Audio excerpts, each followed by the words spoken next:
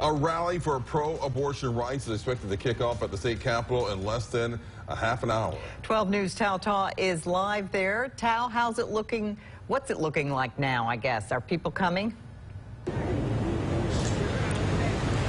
Yeah, hey Melanie, a few people have shown up just since the last time that we had spoken at 4 o'clock. Now, dozens are expected to come out here to the state capitol fighting for abortion rights.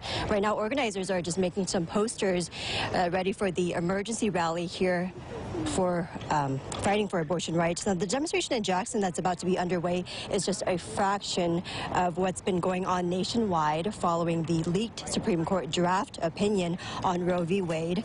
Those who have showed up so far say they're fighting for what they believe in.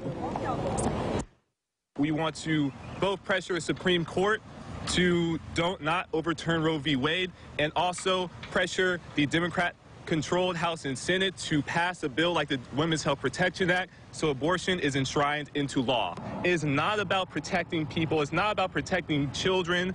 This is about controlling women's bodies, plain and simple.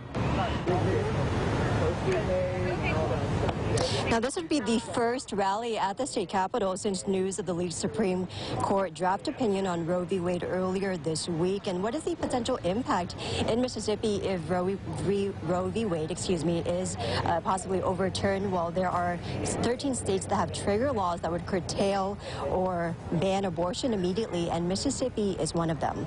Live at the state capitol, Tao Ta, 12 News. Thank you.